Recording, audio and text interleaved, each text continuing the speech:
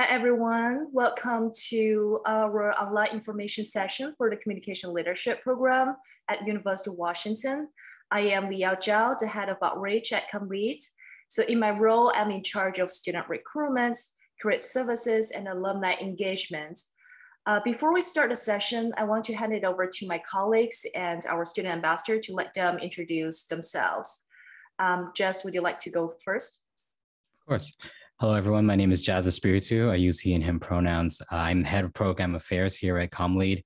A lot of the work that I do is manage the team operations as well as our student engagement initiatives. Thank you, Jazz. Marina, would you like to go next? Sure. Hi, my name is Marina. I'm a current student in the program. I'm part of cohort 20 and I'm in the MCCM track. And I also work for ComLead as the event and outreach coordinator. Doris, your turn. Hi, my name is Doris Torres. I use she, her pronouns. I'm also part of cohort 20 and I am part of the MCDM track. Thank you. And just let you know that we'll also have ComLead Assistant Director of Academic Services, Heather Werko, to join us later during the Q&A part. For today's session, we'll start by giving you a brief overview of our program and curriculum, as well as the community and career support that we provide. And then for the second part, we'll answer the questions that you have. So feel free to type your questions in the chat box, or you can just unmute yourself to ask directly if you like. The session will be recorded and uploaded to ComLead YouTube channel, so you can watch it later. Jess, now I will hand it over to you to talk about our program and curriculum. Yeah, definitely. So as we wait for you all to prepare and type your questions, we wanted to start by talking a little bit about the history of our program. ComLead has been around for 2 decades, so about 20 years now, a little over 20 years now at this point. It started as a response to changes in the communication field, specifically in the mid to late 90s, with kind of the boom of social media, shifts in legacy media, as well as the rise of the smartphone. All of this helped us kind of create this program to prepare students for the fast evolving world of professional communication. ComLead has grown substantially and now offers 3 degrees, the Masters of Communication in Digital Media, Masters of Communication in Communities and Networks, and then the newly minted Masters of Communication in Communication Leadership, which is a bit of a combination of all of it. When we ask our current students and alumni what aspects of the program were of particular value, they mentioned the strength of our community, specifically the students, faculty, staff, and alumni, as well as the dynamic and relevance of the graduate program curriculum. So a few words on that curriculum. Our curriculum has a really strong responsiveness to constant changes in the field. As we mentioned earlier, with kind of how booming it was in the mid to late 90s with social media, and how some other medias were kind of moving towards like being part of the past, we are still constantly seeing that to this day. So this program continues to respond to those various changes in the field. We focus very specifically on 8 specializations: content strategy and user experience, marketing and analytics, organizational and professional communication, community and leadership, storytelling, ethics and law, emergent technologies and trends, and communication and culture, which you can find all of these things on our website. Students can decide to focus on a particular specialization. So if there's anything very specific there that kind of piqued your interest, you can take courses that are, we have courses in our curriculum that are directed towards those specializations, or you can take classes across those different topics. A few recent classes that we wanted to highlight here that may be of some interest to some of you all are multicultural marketing, psychology of user experience, and then communicating trust and credibility for emerging technologies. Now, earlier I mentioned that a particular value for our current students and alumni was the strength of our community. I'm thrilled to share with you a number of community building initiatives we've established for students to get to know one another and what makes our community so strong. We are fortunate to have an energetic community built in various parts: students, alumni, staff, and faculty. Ultimately, we cater our community engagement to your needs. This quarter, as we find some return to normalcy, our first community events have been reacquainting ourselves with campus, holding campus tours, And throughout the first few weeks, we've planned museum trips. We've got one later today for our CommLead students, get-togethers at UW events such as W Day, other initiatives, including our peer-to-peer program, CommLink, and our Discord server, which we started just a couple of years ago. We've also just created and hired a new student position, the Community Engagement Coordinator, who will keep their pulse in the CommLead community and develop social events and programs. Our community is at its best when we come together, and we will continue to strengthen that. Now I pass it back to Liao to talk about what happens beyond the classroom. Thank you, Jess. So I would say other aspects of our professional program that students and alumni find very valuable are our flourishing community and all the opportunities that we have for skill building and making connections through events like career panels, alumni fellow workshops, networking connection, and also networking events. So when I say the flourishing community that we have, I mean like we have more than 800 alumni and faculty working across different global organizations. And here I want to highlight 2 recent graduates and alumni who got jobs. So one is Evelyn Guo. She graduated this year and got a full-time job at Remitly as a content associate.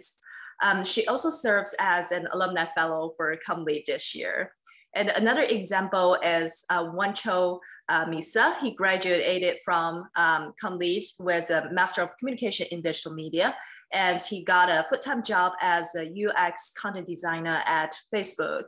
So I want to say that to help you achieve your career goal, we provide many opportunities for our communities to connect with each other. So first thing is we host monthly career events that is called First Friday. So every month we choose a company to collaborate with and organize a networking event for students to learn about their culture, also interact with the recruiter and leadership team.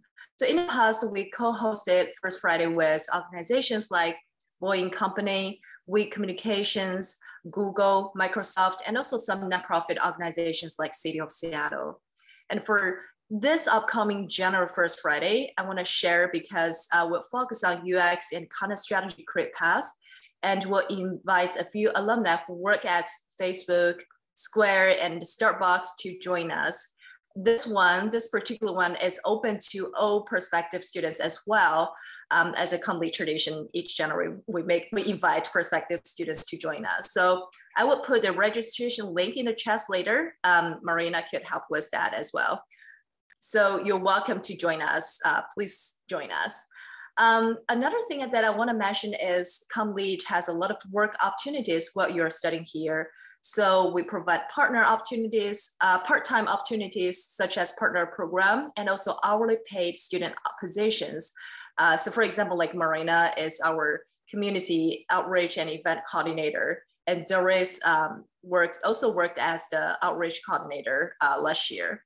So on beyond of that, we also provide a weekly jobs email to our community that includes on-campus job positions, internship, part-time and full-time job opportunities. And the good thing is when we share these opportunities with you, we make sure that we have an internal connections there. So you are not alone. So let me stop here and I will hand it over to Heather to talk about our program specifics. Heather, your turn. Thanks, Liao, and hello, everyone. Sorry I joined a little bit late. I'll introduce myself quickly before I get into this. I'm Heather Werkel. I'm the Assistant Director of Academic Services for the program, so I'm your academic advisor for communication leadership students. And just to give some general information about the program, specifically for international students, it's helpful to know that all 3 of our degrees are designated as STEM degrees for OPT purposes. So this means that students studying on an F1 visa can get 3 years of work authorization after graduation. So that is a great benefit of the program. We're also a fee-based program, so that means that all students pay the same tuition. And this is great for international students as well as domestic students from other states because there's no non-resident rate. Everyone pays the same kind of resident rate of tuition. Full-time students will typically finish the program in 5 quarters. So students that are starting in autumn 2022 will finish typically in winter 2023. If you're going to be full-time, it's also possible to finish in autumn before that. Or wait, I might have gotten the winter 2024 is when they would finish. Also would be possible to finish in autumn 2023 for students that don't take summer off. For domestic students, you should know that our degree can be completed part-time. So we have a lot of students who are working full-time while they're in the program. They can take one class per quarter. You can also take quarters off. Some people have jobs that go kind of up and down in terms of how busy they are during the year. So people can come, say, for fall, take winter off, come back for spring, and can go through the program in that way as well. So it's very flexible. Part-time students do typically finish in about 2.5 to 3 years, but you have up to 6 years to complete the degree, so you have a lot of flexibility there.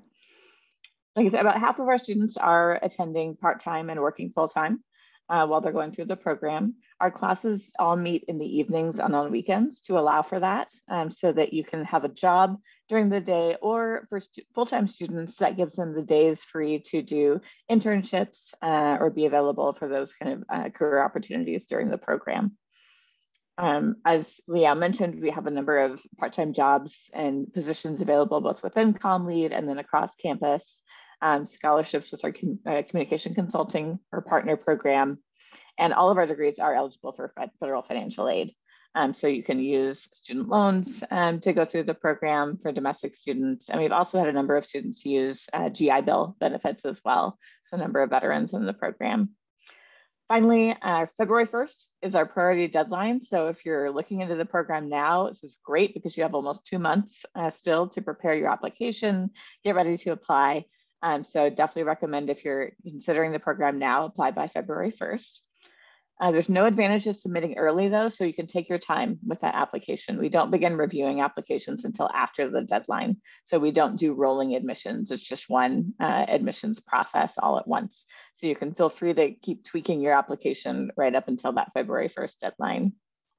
But we do recommend that you designate your 3 recommenders who are going to write your recommendations, and order test scores if you're required to submit those at least 2 weeks before the deadline, just to give time for those to arrive, for the recommenders to submit. So I would say designate your recommenders by early January and order your test scores if you need to do that for English proficiency. But other than those elements, you can work on your application up until that deadline.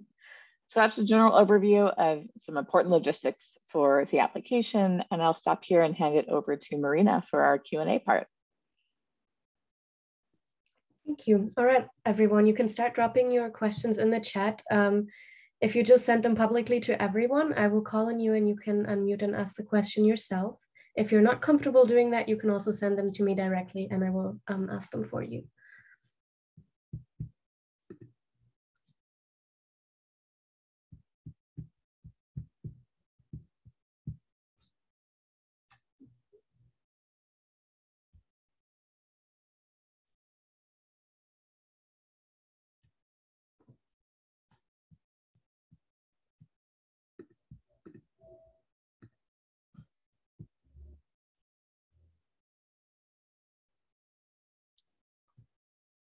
Take your time to type in your questions and things. We just have, I think we don't have that many people today, so you're welcome, just ask questions directly to unmute yourself.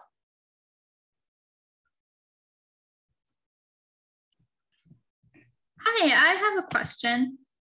Hi, Maya, go ahead. Hello, sorry if this was addressed because I had some Zoom issues in the first couple minutes, but I was wondering for kind of like elective courses, do people usually take them within the communications school, or do they like branch out to different kind of areas within University of Washington, or kind of what's a common like path? Do people just follow kind of what they're interested in, or stick to strictly like communications?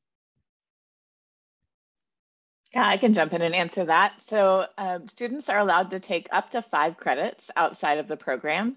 So it's usually one class that you can take outside of CommLead from another UW department. And we've had students do that from like the Foster School of Business or Human-Centered Design and Engineering, the Information School. I'd say those have been some common departments where people have taken advantage of that.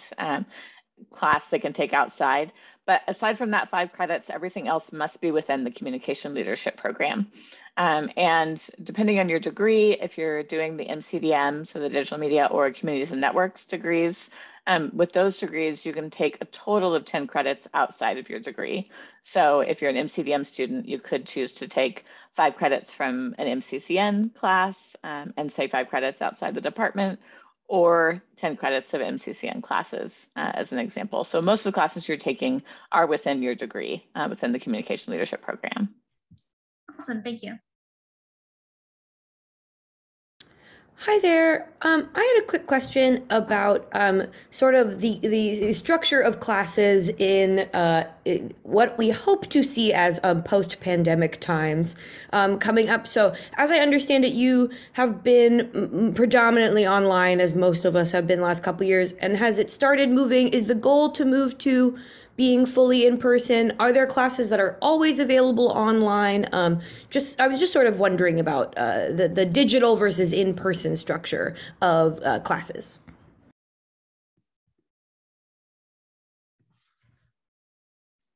Yeah, I think I could jump in on that one too, and then Jazz can add anything that I might forget to mention. So yes, we are an in-person program at our core. So pre-pandemic, all classes were in person. We offered nothing online before we had to pivot to online due to the pandemic. So this fall quarter, we have a mix of some classes online, some with in-person components. And then for winter, we're moving much more back towards a hybrid format where classes will be on campus, maybe with a few sessions on Zoom, but we're only offering 4 classes in winter that are fully online. And then the goal is to continue that progress of moving back towards being an in-person program in future quarters. So we might offer 1 or 2 fully online classes in the future, but we are doing our best to move back to being that in-person on-campus program as soon as it's safe to do so.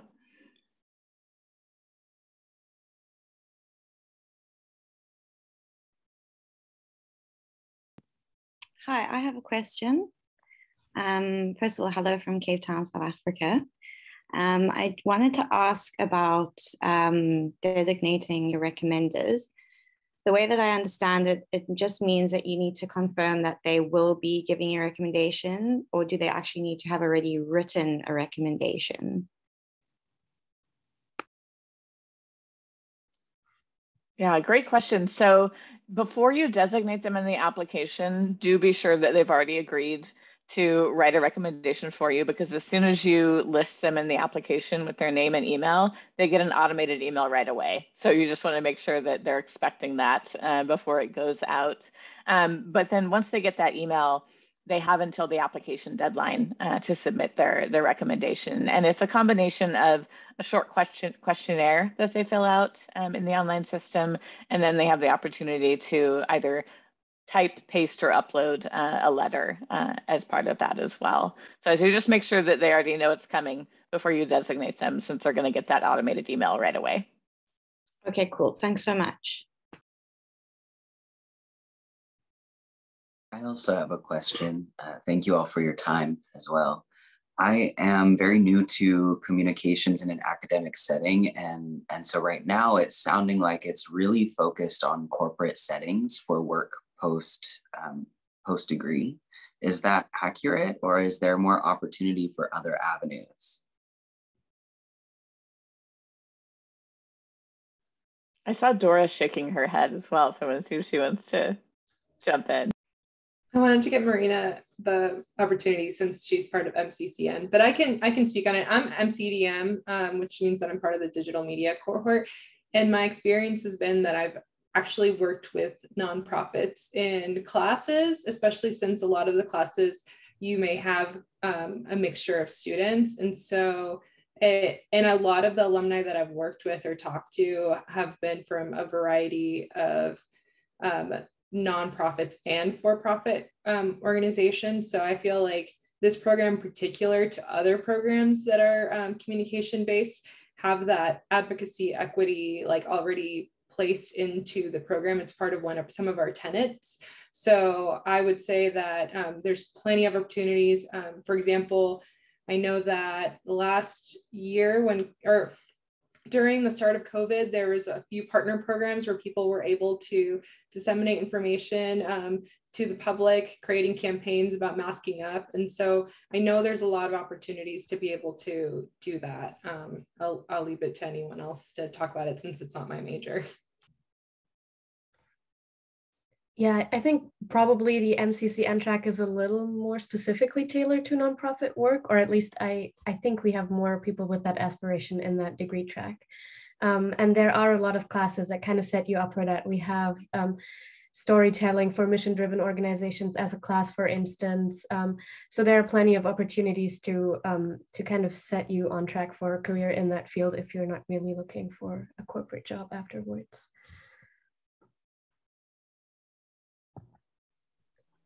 Beautiful, thank you.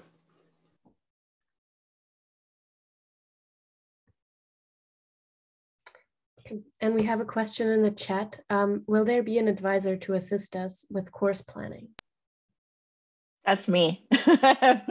So I'm the academic advisor for all students in the program. So I would be the person to contact with any questions about what classes to take for meeting degree requirements.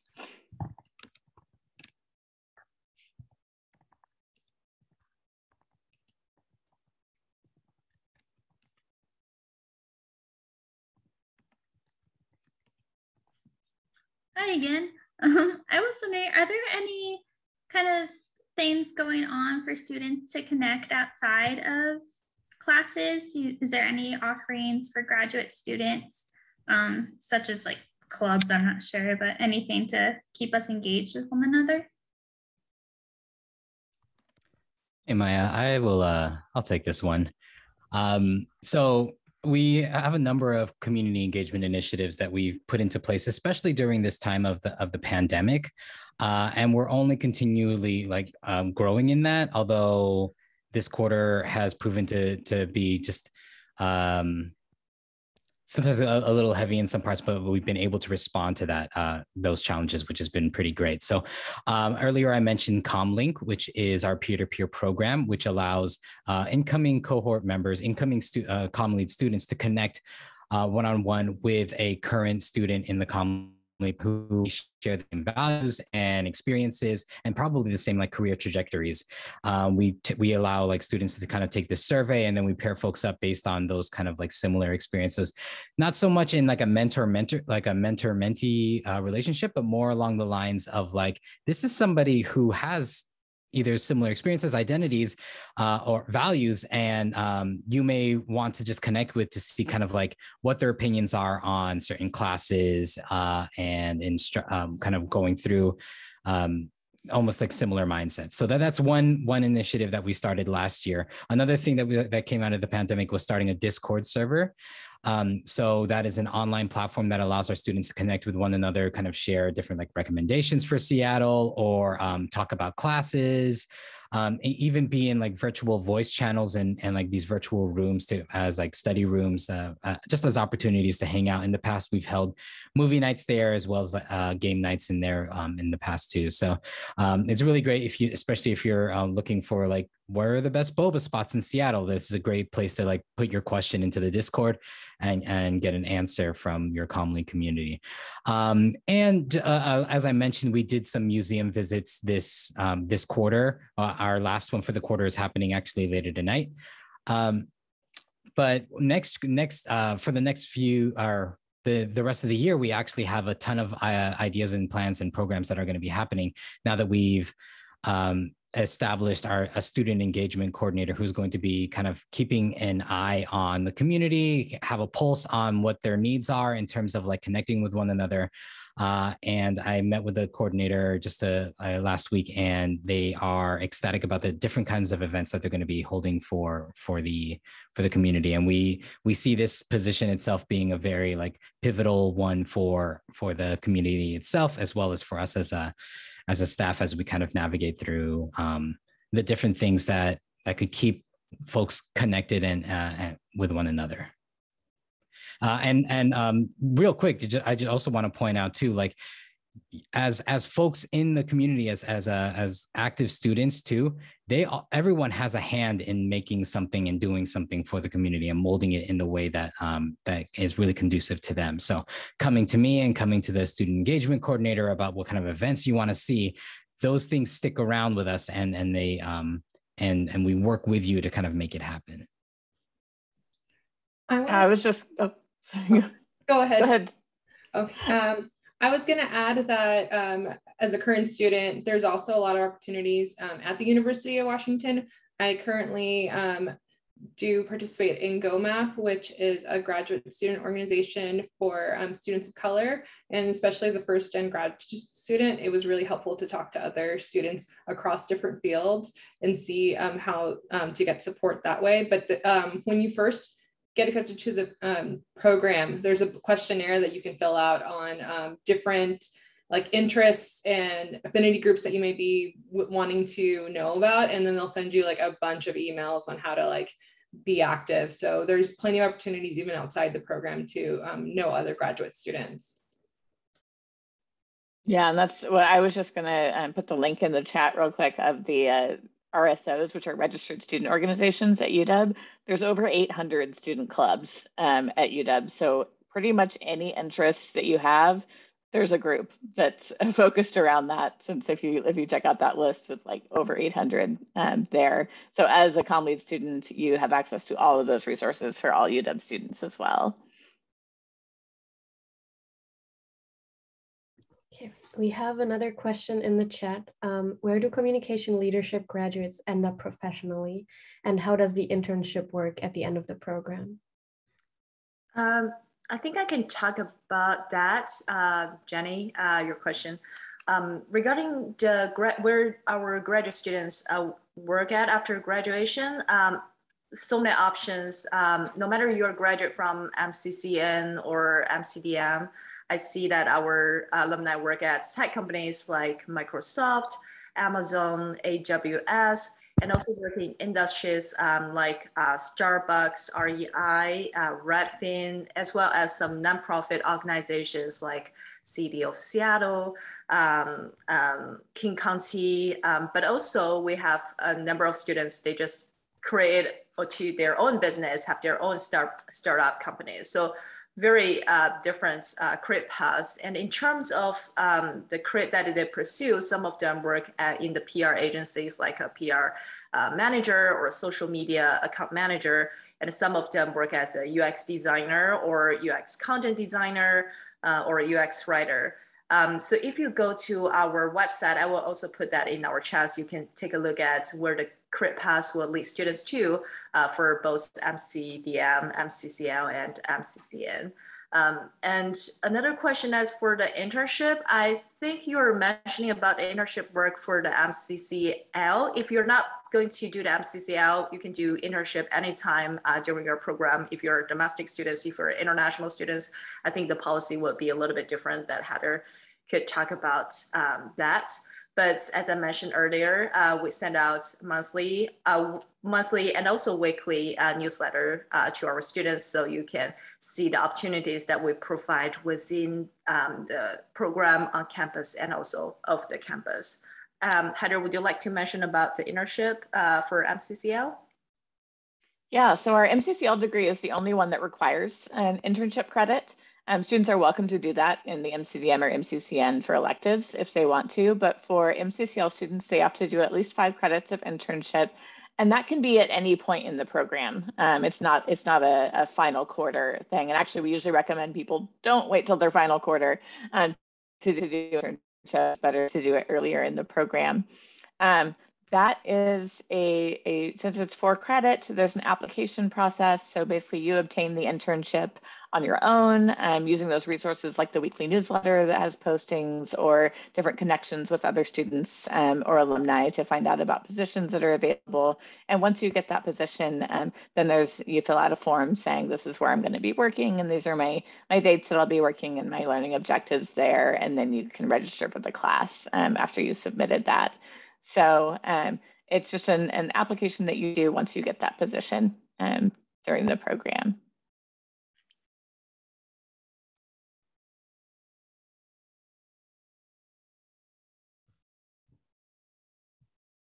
Okay, we have a new question in the chat. For any who feel called to answer, in what ways do you feel most empowered as a direct result of attending this program? And how are you able to incorporate storytelling in your daily work and life?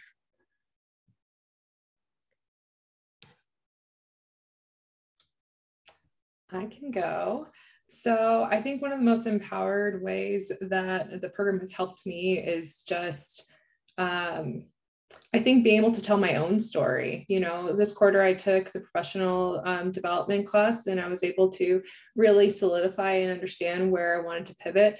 I am a mid-career student, and so I've had 10 years of experience pre the program, and I knew I wanted to move towards video content and UX in comparison to before, where I was working in higher education and marketing. And the program really helped me like decipher like where to go. It gave me a lot of opportunities to do one-on-one one-on-ones with alumni and staff members. And so it really gave me the opportunity to, I guess, in a way, find myself and find my voice. And so one of the best opportunities that I have done is with Marina, I did a practicum in the spring, which resulted in me getting hired by my professor into his company. He's an alumni too. And after he graduated, he created his own video company. So now I make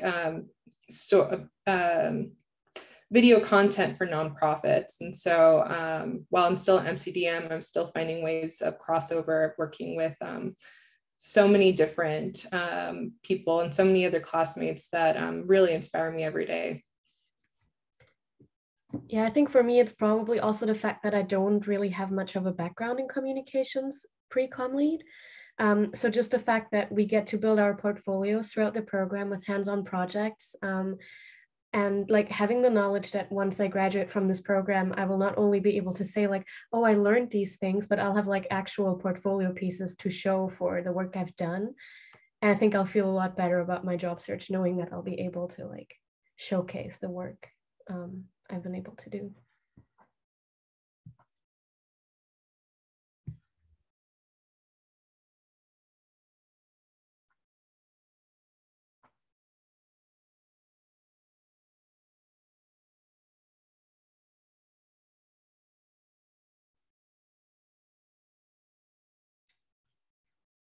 Oh, I think there was actually a second part to the question that we didn't really talk about a lot. How are you able to incorporate storytelling in your daily work and life?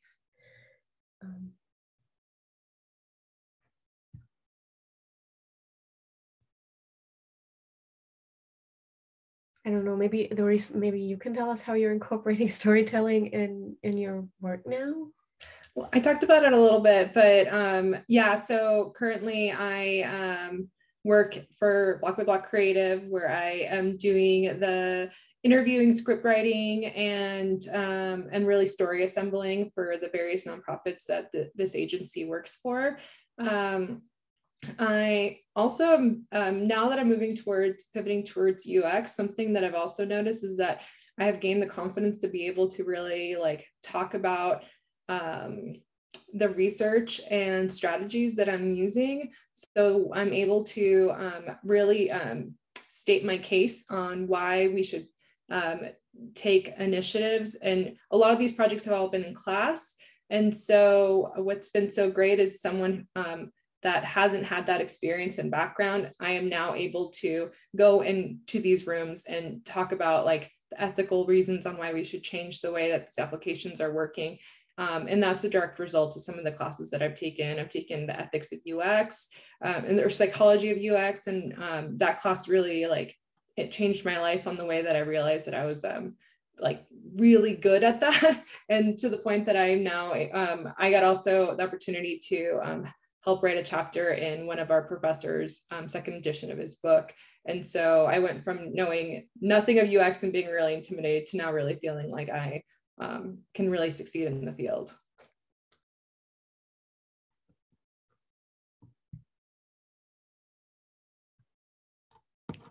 Okay, we have one more question. How competitive is it to get into the program? We never really know until the application deadline because it depends on how many applications we get in a given year.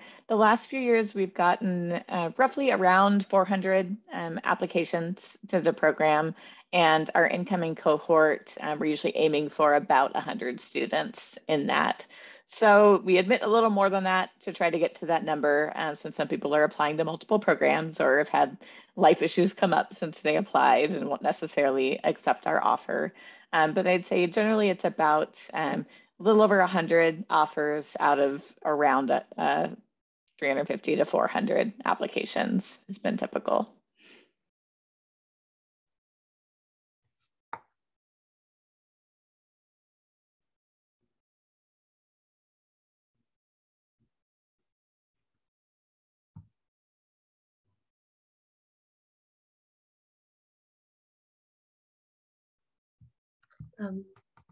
Are there any common mistakes you notice on applications?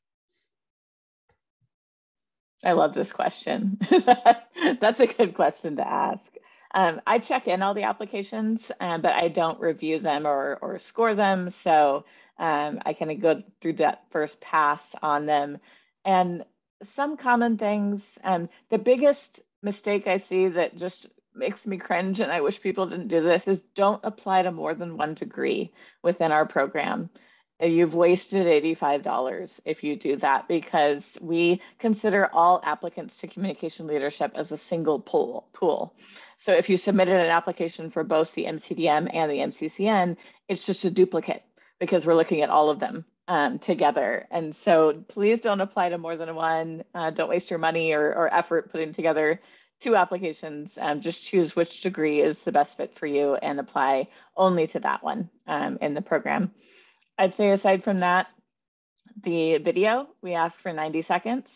We mean it. Don't submit a 3-minute video. So keeping to those limits on both the video and the statement is a 500 words for the statement. Don't submit a novel that's 10 pages long. So just really paying attention to those requirements for the different elements and kind of limits that we're looking for there, and staying within that can be something that is just an easy thing to not make a mistake on. Yeah. Marina and Darius, do you have any tips to share? Yeah.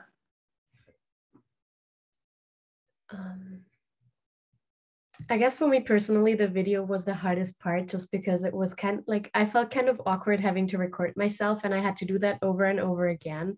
And I eventually ended up submitting like the second one I recorded. So I guess it's your story you're telling, so don't overthink it too much, I guess. Just be authentic and really figure out why you want to do this program. And I think it'll shine through if you're a good fit. So I something that I really thought about is that it is only 90 seconds. So use whatever's at your disposal. I try to pick out my outfit to be the reflection of it, who I thought I really was. And I put plants in the background.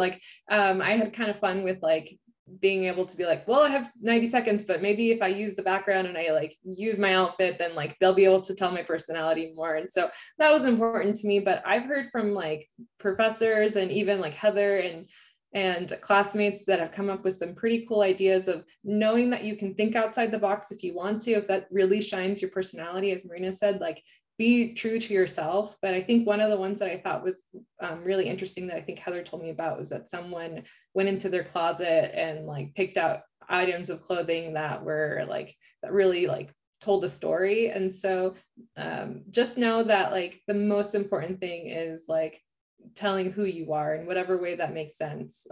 That's probably the best. Okay. One quick addition I'll make to that, just on Haley's question about mistakes, is don't repeat information. Keep in mind that the reviewers are looking at all aspects of your application. So if you already talked about something in your statement, don't talk about it again in your video, because then you're wasting an opportunity to talk about something else. So make sure that every part of your application is distinct and you're not repeating anything. Janie is asking which degree has the most applicants? And I guess that's actually a question I get quite often in my emails. It's just also, does it make a difference which track you apply to? Like, is it more or less likely that you'll get in if you choose a different track? No, absolutely not. We again, we look at a whole pool of applicants, and whoever the top ones are, whatever degree they happen to have applied to. So we don't have quotas per degree. We're not saying we're going to admit this many of each degree. It's really just looking at the whole pool of applicants. So I'd say make sure you're applying to the degree that's the best fit for you, because then your application will stand out as being a really good fit for the program. Whereas if you try to submit an application for a degree that it's obvious this isn't the right degree for you to apply to, you will have a lower chance of getting admitted, because we're not going to see the fit with the program. So just pick the one that's best for you, because we're not choosing based on what degree you're applying to. And are there a lot of recent undergraduates in the program?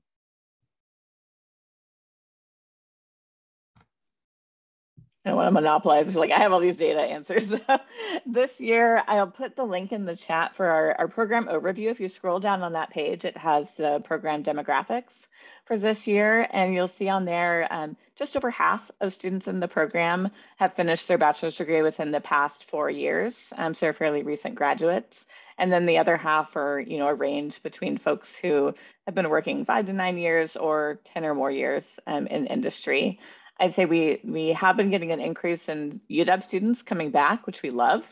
We want to keep our Huskies around. So I think this year's cohort, almost a quarter of the students in this fall's cohort were UW undergrads and are coming back to do grad school here as well. So there's really a good mix of people with work experience or recent undergrads, and then also UW undergrads as well. Okay, one more question we have is from Trem. Will the lack of work experience be a disadvantage?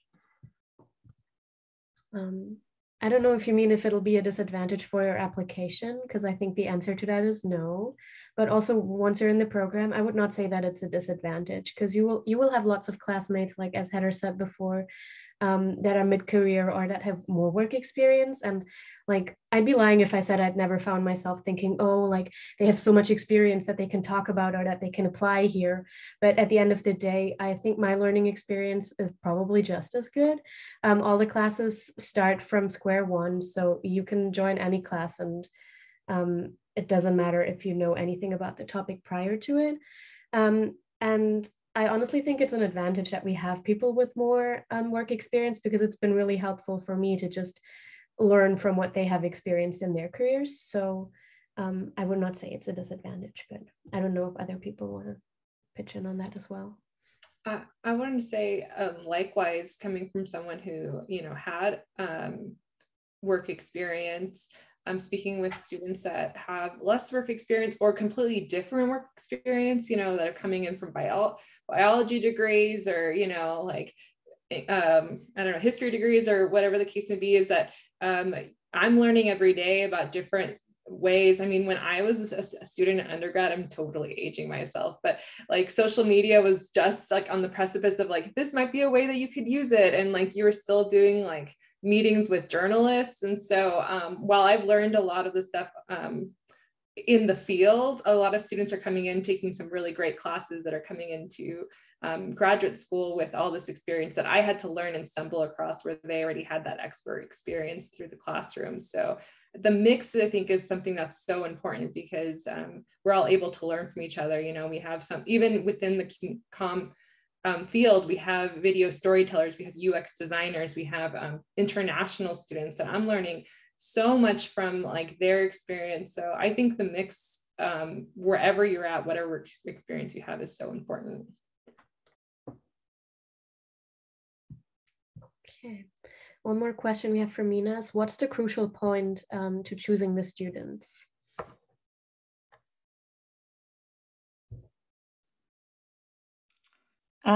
Thanks for this question, Mina. I would say, since our program is a professional program and it's looking at, helping students develop their careers, when you're talking about like what your career goals are and why this degree specifically is going to help you reach them, that's one of the most important things that the admissions committee is looking for, is why this degree, why now, what are you wanting to do with it in your application? So we're looking for that future, and is this a good fit for what you're wanting to do? So if someone talked about in their application that they were wanting to do something that we have no classes that address that, or we have nothing that would help a student, prepare to do that, then they're not going to be a good fit. So we're looking at, is this a good combination of, the program and what we offer and what that student wants to learn? I'd say is very important. Aside from that, people have to meet the UW Graduate School's minimum admission requirements for us to consider them. But outside of meeting those requirements, we're not as concerned with, what your GPA was, as long as it meets the requirements there. Since we're not an academic research program, we are a professional program. So we're looking at, what do you want to do next is most important, in making that clear in your application. Not just that you want to live in Seattle. We've had people spend half their statement talking about how they loved Sleepless in Seattle and want to come here to go to grad school. We want to know why this program specifically is going to help you do what you want to do. Okay. If one is coming in with a previous master's from UW, is there a better way to frame that in the application process?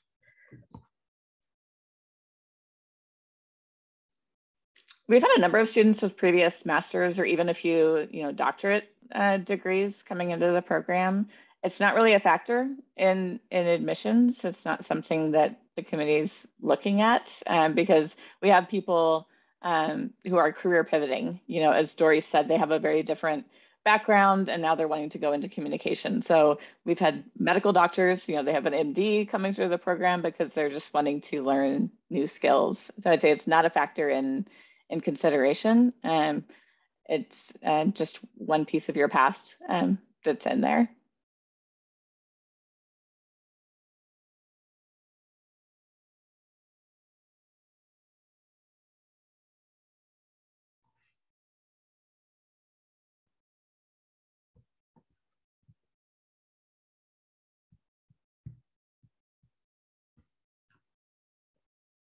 Okay, looks like we've gone through all the questions that are currently in the chat.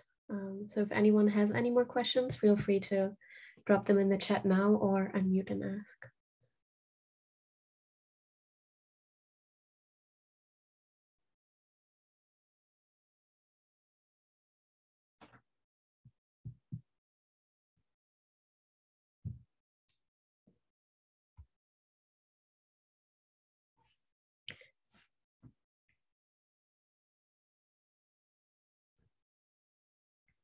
Okay, looks like we've been through most of the questions people have. If you have questions later on, you can always email us. I'll put my email and also the CommLead email that I think Heather answers in the chat, so you can reach out anytime if you have more questions, and I'll hand it back to Liao to close us out. Thank you, Marina. I don't have more to add. I would just say you're encouraged to join our upcoming January 1st Friday to talk with our alumni and also current students to learn more about our program. And also I see that in the chat, Heather and Marina has put on the email contact that you can reach out. For next Friday, we also have a student-led info session, which is focusing on international student experience. So you're welcome to go to our website and to register for that event too. Thank you for joining us.